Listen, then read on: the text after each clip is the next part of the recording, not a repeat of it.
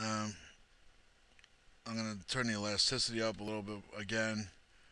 I'm going to turn down the friction to 0.2, mass maybe to 5, and I'll resim, or re-preview at least. Okay, that's doing a little bit better. So now that we have that, that's how it's reacting on its own. W on the keyboard is short for the move tool. And let's create yikes. Let's create 8 more. Let's do 5 more. And yeah. So now we have to click on our rigid body collection and add those.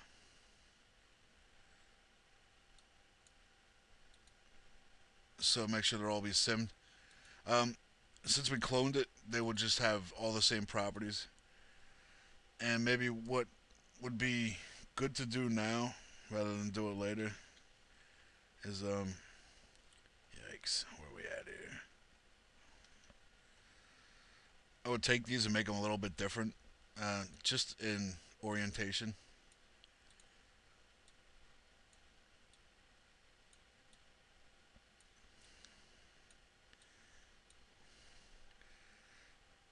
And hit F on your keyboard to bring up another viewport. I hit F for front. And I just want to make